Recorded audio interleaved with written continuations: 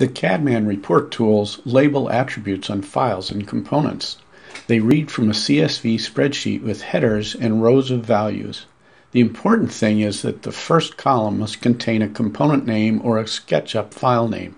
The rest of the columns may be any information you want for each component in your inventory. A simple CSV header data file has two rows. The top row is the headers or category fields for each successive row.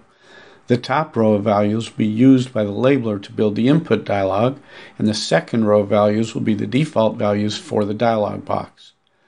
With nothing selected in the model, Make Individual Attributes lets you specify a library name or pick an existing one,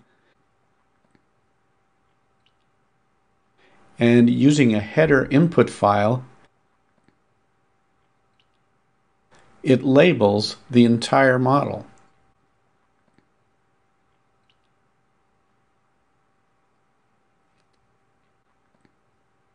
Select multiple components,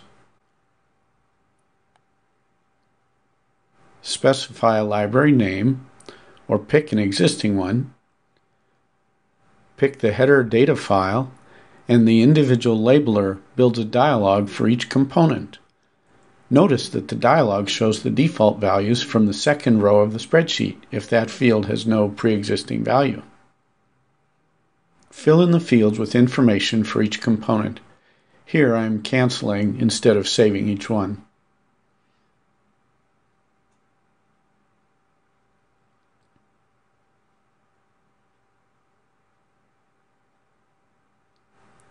Let's open the header data file and move the second row down one so that the second row will contain only blanks.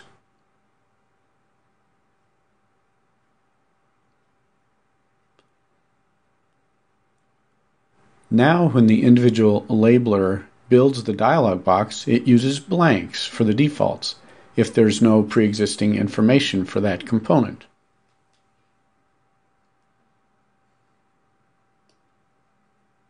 Here's a header data file that has information for an entire database of parts and components where the values and entries can be managed as product information changes, such as pricing, power requirements, suppliers, availability, etc.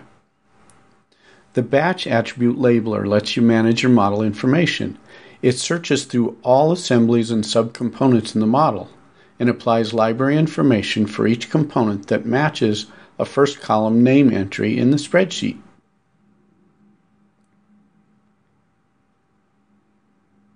The report generator shows the results of mass labeling within this simple cart file. It's very simple to calculate a cost estimate from this information. Add a new totals column, input a formula, quantity times unit cost, and flood fill that formula downwards to the bottom of the file, and sum the totals column. And there's your cost estimate. Now view the longer video that explains all the functionality for the report tools.